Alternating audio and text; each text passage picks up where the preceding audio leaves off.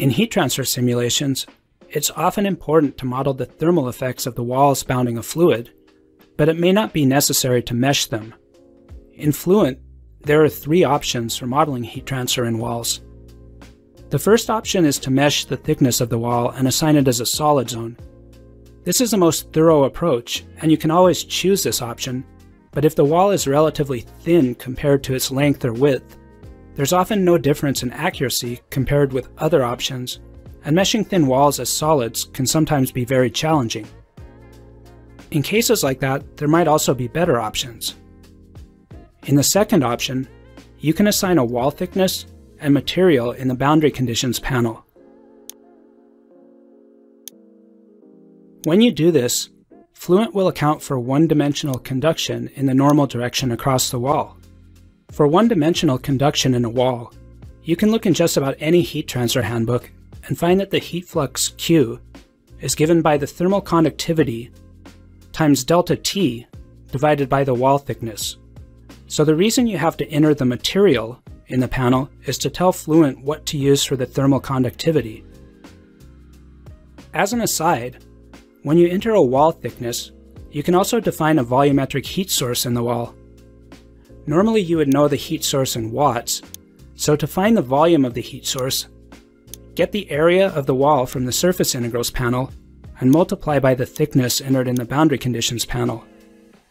You can also use expressions to define the wall heat generation, and that might be an easier way to convert a known value in watts to the required value in watts per meter cubed. There is a third option for modeling heat transfer in the wall. If you enable shell conduction in the Boundary Conditions panel, Fluent will create one or more layers of virtual cells, as shown in the picture, and it will compute conduction both across the wall and parallel to the wall. After turning on shell conduction, use the Edit button to define the shells.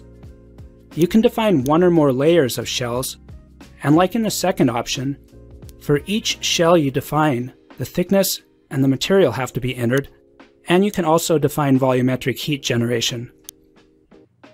On the topic of wall conduction, there is one additional feature I want to bring to your attention. In the case here, there are only a few walls, and you can easily go to each wall one by one and define its 1D thin wall or 3D shell conduction wall properties. But it's not unusual for industrial cases to have tens or hundreds of walls, and then the setup procedure can become more complicated. For cases like that, you can use the Conduction Manager feature to quickly and easily define all of your wall conduction settings. Using the Conduction Manager, which can be found in the Physics tab, you can enable wall thickness and shell conduction for multiple walls at the same time, and assign common settings without having to open any individual Boundary Conditions panels. To see how it works, previously in this demo, I have defined wall board as a shell conduction zone. When I open Conduction Manager, you can see that it's listed under 3D conduction shell walls, while all the other boundaries are listed as ordinary walls, which means walls without any defined thickness. So let's say you want to assign shell conduction for all the walls of the board. First, I will use the filter text field and some wildcards to select those walls. In case you're thinking, why not just select them directly in the panel without using the filter?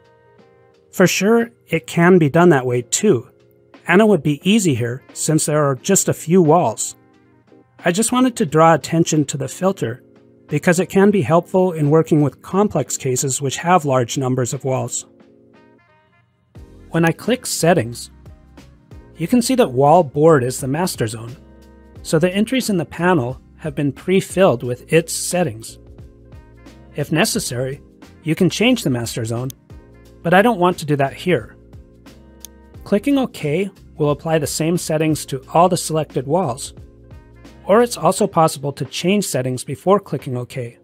So for instance, if I just found out that the thickness was actually supposed to be 2 millimeters, I can change that here. Now imagine that I also want to apply a 1D thickness to some of the other walls. I'll just select the outer walls of the fluid zone and click Settings again. In the panel, I will enter a thickness and a material, but I will not select shell conduction. And then after clicking OK, you can see the walls are listed as 1D conduction thin walls in the Conduction Manager. So the Conduction Manager allows you to quickly see which walls are defined as conduction zones, both 3D shell walls and 1D thin walls, and also which ones are not defined as conduction zones. You can see the Read and Write buttons at the bottom of the panel. These allow you to write the conduction settings for all of the walls to a CSV file for use in other cases, or also to define the settings for the walls in the current case by reading in a CSV file. You can also edit these CSV files in a spreadsheet program, which is sometimes a convenient way to provide values. So just to summarize, there are 3 options for handling conduction in walls.